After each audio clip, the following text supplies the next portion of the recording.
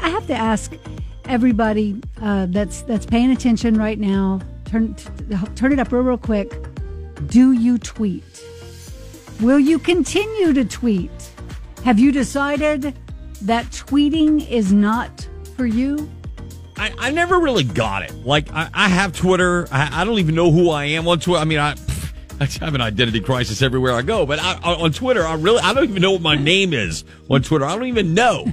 At Fast Eddie or something. Something ridiculous like that. Probably so. I don't even know what it is. It's Throwback Thursday. I thought I'd do a throwback. Really throwing it back. So I think I've tweeted a couple of times. I don't get it. Like, there's something about it I don't really get.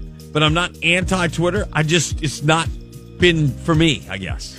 Well, there's been a lot of discussion. So did Elon Musk buy Twitter to make a stand for freedom of speech? Or did he buy it because he's trying to stop it? Who knows? What's really interesting is there's all these people that are flocking away from Twitter now because the guy said, I'm not going to censor what you say. So I thought that was what we all kind of wanted, like it's in that little piece of paper in Philadelphia and the whole thing. Wait, hold on. I don't get it. They still have that piece of paper in Philadelphia? Oh, I don't know. I think somebody lit that on fire. They're trying to cancel it. Okay, so here's a question. If you want to get off of Twitter, whether you used it or not, and you're thinking, how do I do it? Of course, we have a sarcastic way to help you out. You've come to the right place. Yeah.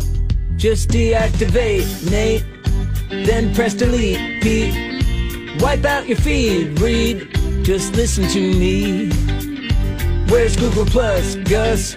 'Cause you hate Elon Musk. Stop sending tweets, Steve, and get yourself free. Lose your followers, Bert. Delete the bird, Herb. Get rid of your tweets, Leaf.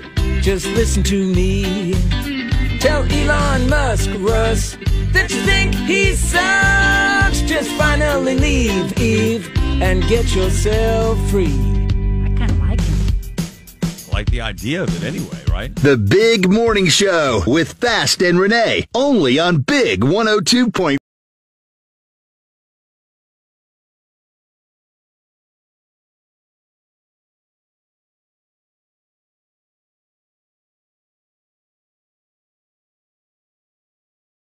One.